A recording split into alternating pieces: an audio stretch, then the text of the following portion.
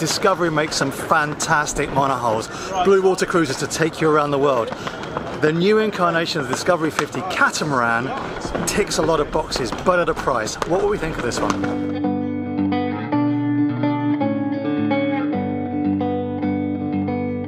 Let's start this review of the Discovery 50 with our thoughts on the cockpit. So in this very windy day, yeah, it is very windy. I hope that you can hear me okay. Well, this is a fantastic helm, I think. This is actually the second time we've been on a Discovery 50, so we're not seeing this for the first time. But the helm is very impressive. There's excellent visibility, and even more importantly, I feel extremely safe. I am up quite high, but I'm a long way from the water.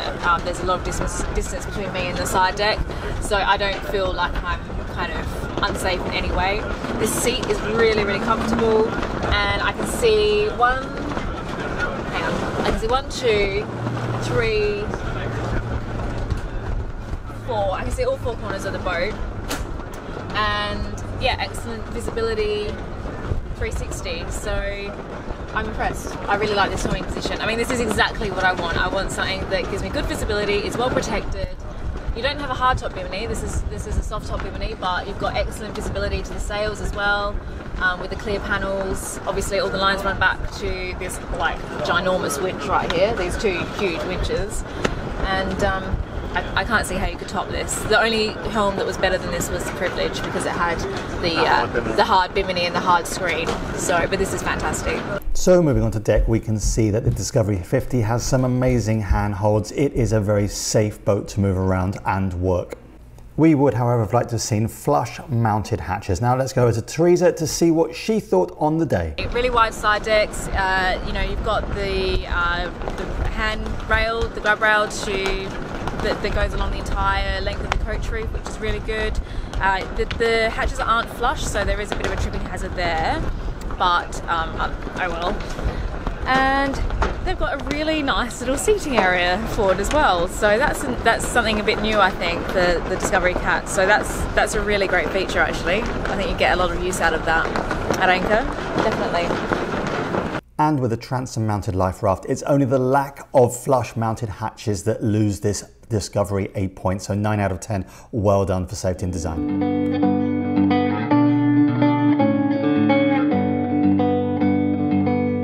Now, if I had to sum up the finish of the Discovery 50 in one word, it would be quality. Look at this slow panning shot of the saloon. Everything is finished to a supremely high standard. I think on this boat, the work surfaces are actually made of marble. They are routed. Everything fits perfectly. It is a really luxurious finish to the galley. Similarly, the wood, this particular model, all made in oak, the finish superb.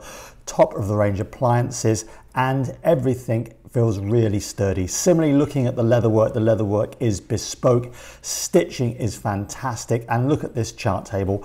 The quality of the joinery evident here. Look at the inlay on this table, absolutely amazing. This to me looks like rosewood inlaid in oak. This is some quality craftsmanship.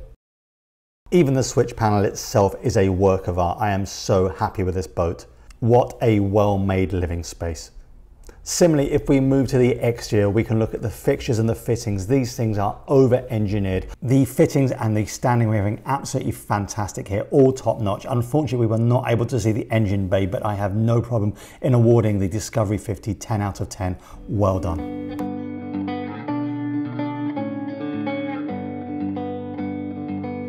Oh, this is nice. Yeah, it's nice little coffee table.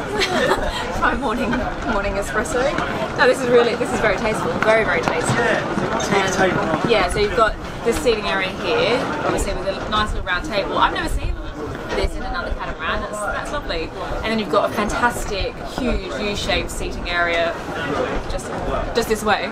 Get used to this. This is great. This is fantastic. We've got, in terms of ventilation in the cockpit, it's pretty good. We've got an opening hatch above, so that will give us ventilation, and obviously good visibility to the sails in the cockpit. We also have a large kind of sliding screen window here, and then 2 large opening hatches. We'll go inside in a minute and I'll show you. But yeah, I can imagine on a nice breezy anchorage you would get a really lovely flow of air through the whole inside as well as into the cockpit. So it's lovely. So this category looks at all aspects of interior design, including the practicalities of the living situation on the boat. And as you've just heard, the cockpit is fantastic. The theme continues inside. I mean, look at this beautiful space. You've got a fantastic U-shaped galley, which is absolutely ginormous by Catamaran standards. And you've got plenty of seating as well as a forward-facing nav station, which we'll discuss a little bit more in just a moment. I want to draw your attention to the fantastic panoramic views from inside the saloon and the excellent ventilation from all those opening hatches as well, including that big sliding door. So this is the saloon of this very spacious 50-foot catamaran. This has got to be the most amount of interior space in the kind of upstairs area of any 50-foot cat that we've been in so far. It's huge inside. But as far as the saloon is actually concerned, we've got kind of like a U-shaped settee here with a big table, and you could pull up other chairs to dine at, I guess, because it is raised up a little bit off the ground. But yeah, this is really nice. This is a really comfortable seating area. The seats are actually very comfortable. They're, you know, leather, beautiful. This is apparently partly customizable, so you can basically apparently have almost any type of interior that you want. In terms of interior ventilation, pretty good. You've got 2 big opening hatches forward and then 3 opening hatches in the ceiling, so I mean you can't really get much better than that. And fantastic all-round visibility, and we'll actually go to the nav station now so that we can have a look at the visibility when you're keeping watch underway, but really good visibility. Definitely a really nice connection between kind of inside and outside in terms of when you're at anchor, you can definitely kind of be connected to your outside environment as well. So yeah, let's go have a look at the nav station. So this is the nav station, and you can see that the forward visibility is absolutely fantastic. You can see not only the 2 foresails, but you can also, through this opening hatch above me, see the mainsail as well. So when you are underway, if you are sitting here on a night watch or whatever, you can easily keep an eye on your sail trim. And of course, with all your instruments here, you can keep an eye on everything else as well. So yeah, AIS, you know, wind strength, direction, that kind of thing, no problem. I mean, there's not much more to say. It's perfectly set up. The forward-facing nav station, as you may know by now, is something that we would really like in our future catamaran, and this is the perfect setup.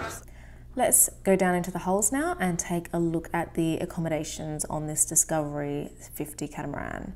As you can see, the quality of the woodwork is top notch. It is absolutely beautiful, so that's a really lovely feature. This particular catamaran was an owner's version, and if you go forward, then you'll find the rather spacious shower room.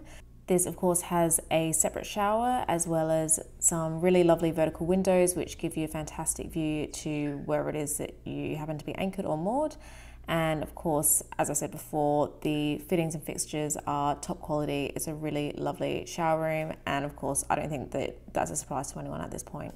Pretty bloody well appointed, this boat. This is gorgeous, wow. It's like really the quality cool. of this joinery. I know someone on the internet said, oh, you know, it's not joinery you're talking about, it's fit out. It's fit out, yeah. It's pretty bloody nice. But you know, a boat of this ilk, that's what you pay for, that's what you... Absolutely. Yeah. So this is this the main cabin? I don't think it is. This is a cabin, beautiful cabin.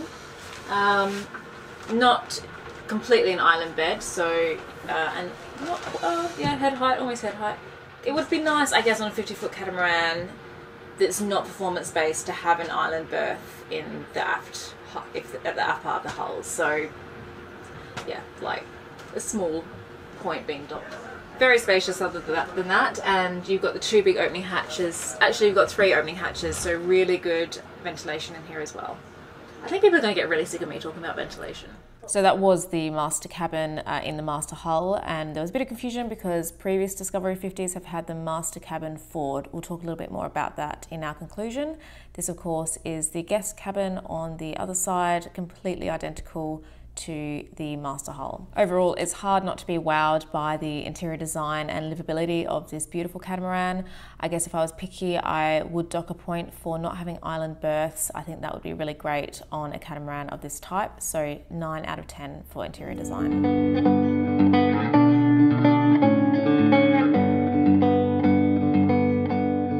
So let's look at the statistics for the Discovery 50 catamaran. We are looking at a length of 15.7 meters, that is 50 foot. The beam, 7.86 meters, she's 26 foot wide. 1.4 meters with the stub keels, and that sail area isn't huge considering she weighs 16.5 tons. Now compare that to our racing boat, the 51 foot Outremer, that's 5.5 tons lighter. So this is a heavy boat. She is not going to point high and she's not going to be fast, but you'll get there in style and in comfort. So for performance, we are going to award the Discovery 50 a 4 out of 10. She is not a performance cruiser.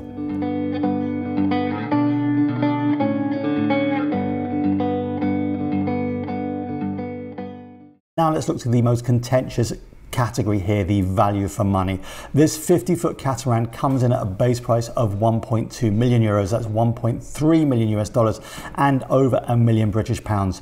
Fully spec'd, we've added 100,000. However, that could be significantly higher. These boats are bespoke and the amount of additions you can put onto this are almost infinite. And bear in mind that none of these prices include local taxes. So how do you gauge value for money here? Well, this boat is supremely well built. She is up against, however, some stiff competition from the Privileges built in France and the catamarans built in South Africa, the Exquisites and the Neisners. Now, UK and European labour rates are higher than those in South Africa and Vietnam, so you don't get as good a value for money. So we are going to award this boat a 4 out of 10 value for money.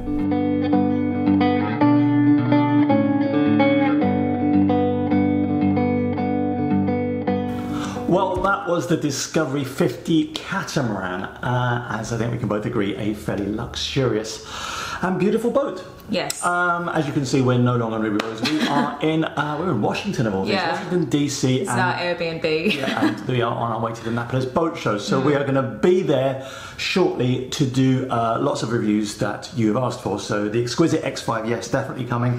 Maverick, Neisner, and Tares, all the things we said we were going to do. So if you haven't already subscribed, please feel free to click on that and also click the notification bell so you don't miss any more episodes. Anyway, without further ado, the Discovery 50, let's start with the good points. Therese? Yeah, well, there aren't really many bad points. I mean, I could list basically everything that catamaran offers, and I could be here all day talking about how good it is. I think the thing about the Discovery 50, and I said this on the day, is that there just doesn't seem to be anything that it's doing wrong, which may sound really kind of, you know, to down with faint praise, but at the end of the day, you have to make sure that it's ticking every box, and it really does seem to tick every box. Yep. I particularly like the helm position. I think that helm position is fantastic, and I also really liked the cockpit. It was nice and cozy, but still spacious, and it was nice and enclosed. I think quite a safe area, and probably a very kind of convivial social area as well. And of course, you know, the build quality was fantastic. Yeah. So positives, the build is amazing. Yeah. It is a really beautiful build and classy as well, and not ostentatious, which I think is something that's difficult to do where you're throwing that much money at a build. Yeah. So it is a beautiful, beautiful catamaran, and there's not a lot that I can say that isn't kind of superlative about it. Yeah, well, so this is it. You don't want to just kind of keep on gushing about it. It's a beautiful beast. Yeah. So let's do the very few negatives. Can you think of any? Well, I mean, for most of us mere mortals, you know, we can't afford the price tag, obviously. It's a very expensive boat, but it's not, you know, if you're looking at a 50-foot catamaran of that build quality, then it, I think, represents reasonable value for money. I mean, it's certainly... subjective, isn't it? That when you're spending that much money. Yeah, so when you compare it, I guess its competitors are like the Privilege, and well, probably many actually boats that we're going to be seeing at Annapolis. So Exquisite X5, yeah, you like know, the Neisner. so the kind of like the high-end 50 foot. That's right. Okay, let me go through the few negatives, and as with a lot of these things where we are doing high-end catamarans, we really are splitting hairs. Yeah. A couple of things. It doesn't have flush-mounted hatches. Like, why? They just flush them out the hatches, they're tripping hazard. That's one little thing.